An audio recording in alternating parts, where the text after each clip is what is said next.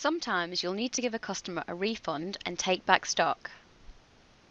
You do this through an adjustment note that you can open from the Customer Centre. Select your customer. If it was a cash sale, the customer may be a generic entity.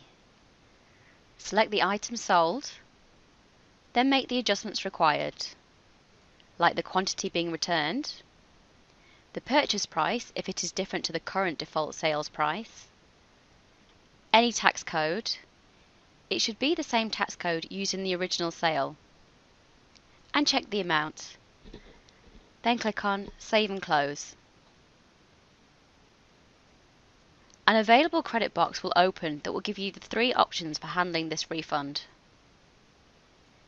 To retain as an available credit that can be applied to a future sale, give an immediate refund, or to apply against an existing tax invoice.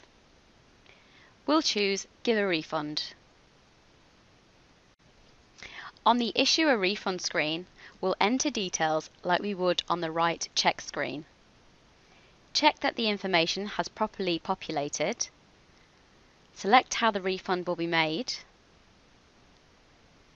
the bank account to be used for this payment, and a memo.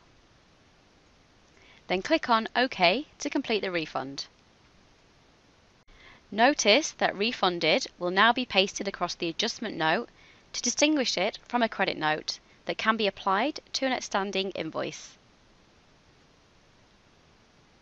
In the Customer Centre, for this customer, you'll see two transactions: the adjustment note and the check refund. If you have any further questions on this process, please go to www.reckon.com/support.